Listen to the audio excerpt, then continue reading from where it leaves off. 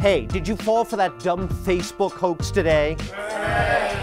Easy to say for these professional skeptics, but too many people get duped far too easily, and that means trouble for all of us. Hoaxes are nothing new, but the internet's hitting us with a deluge. Shouldn't we do more to stay dry? Tonight at 11 on WBZ.